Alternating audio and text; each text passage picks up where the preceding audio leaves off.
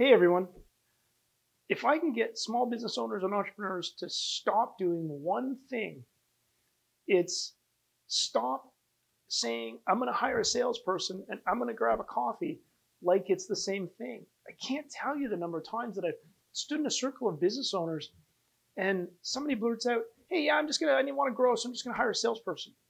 Cool. Okay, great. I'm going to grab a coffee. Awesome. Well, guess what?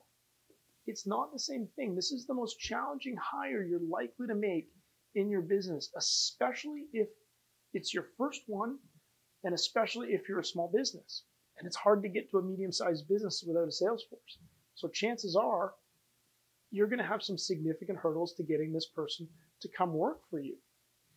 Everybody is after the same good people. And when I say everybody, I mean everybody. I'm talking Salesforce, SAP, all the big guys that those people want to work for are your competition in hiring this person.